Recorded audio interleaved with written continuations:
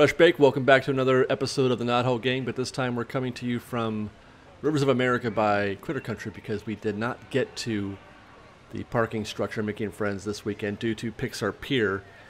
We spent our whole day in DCA and didn't get to hardly do anything. I escaped over to Disneyland for about half an hour just to get this footage. I couldn't get on the Mark Twain either because it had already stopped operating by the time I got there. So short episode.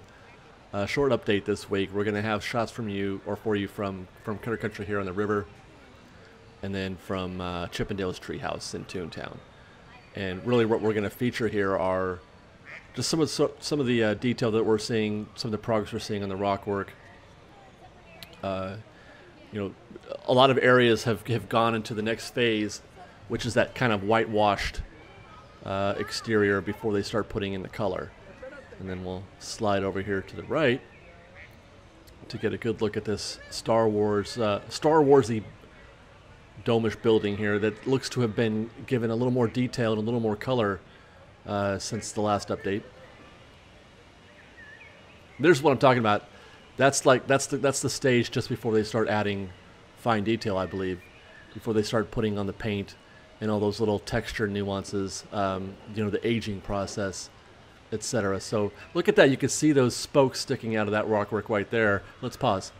We don't often get to notice something like this because we're on the Mark Twain and it's a moving target. But here, it just drifts away and that view changes and it's gone before we could even really get a good look at it. But this is the first time I've really noticed those spokes, because we see when they build these metal or steel frameworks for the spires that they look kind of like erector sets, or I'm not sure what the term I'm looking for. There's a toy.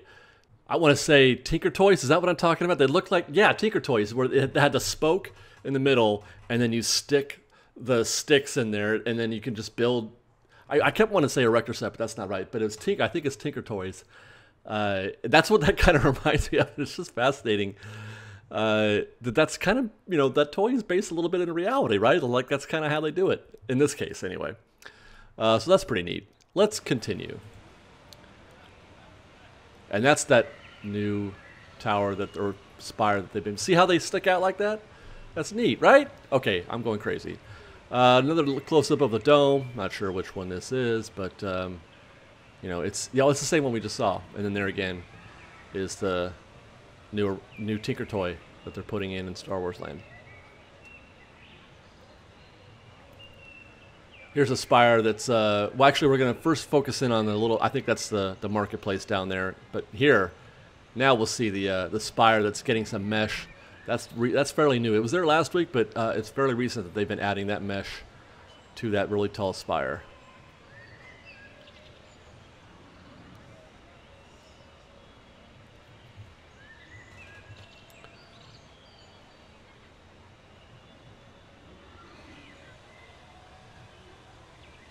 Here's another dome structure getting a little more progress, a little more color, a little more detail.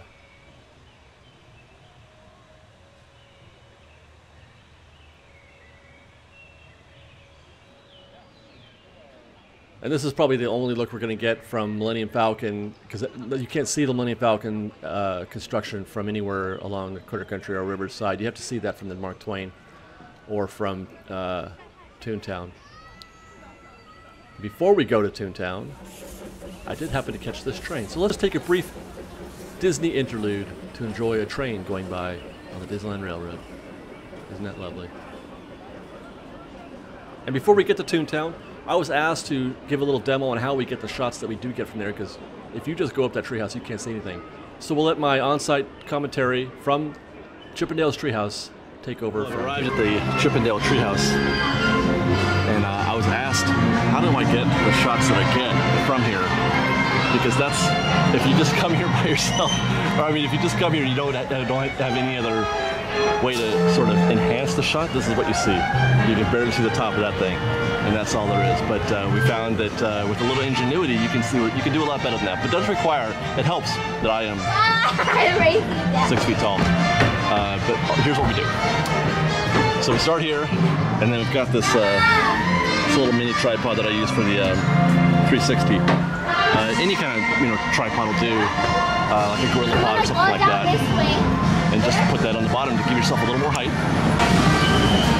And then I stand right here on this edge, and I give myself another 6 inches or so by standing on that little cliff, or that little cliff, that little raised area right there. Stand on that, raise your arm as high as you can get it. And I can't really talk and do that at the same time because obviously this thing's about, you know, another 3 feet above my head, but that's pretty much how we do it. And then I kind of have to, in order to get the stuff on the right, I have to lean out, and I'm teetering over this edge as I film that. But you know, I'm like that. But anyway, there you go, guys. Quick little update on that, and then let's get some coverage. Cool, right? Anyway,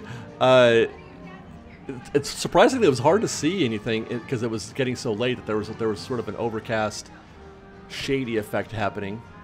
This is the longer shot, and then we'll switch over to a close-up view. So many domes, you guys. A lot of new domes have popped up over the course of the last few weeks. There's 3. There's a new one right there in the foreground. This thing is going to be just lousy with domes. And that's the one here. You know what? Let's stop here and compare. We've been watching them build this thing right here.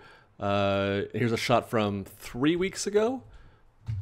Pretty, you know, that's a lot of progress, I would say, comparatively speaking to some of the other action that we've seen going on. And we'll continue. And then there's the shiny dome that we've been following along as well. And as I lean out, we'll pick up the other bigger domes in the back or that are occurring in our foreground. Notice that thing is still a pyramid, guys. I thought it was going to get domed up. People are saying it's going to get domed up. I don't think that's getting domed up. I think that's a pyramid. Thanks for watching, everybody. Thanks for watching my pyramid show. Fresh baked. We've got lots more videos for you to see, so grab a churro and check out some of our other videos and have your mind blown by how much fun we're having. We truly are the best of Disney Bake Fresh Daily. Don't forget to subscribe to our channel. We'll see you next time. Fresh baked.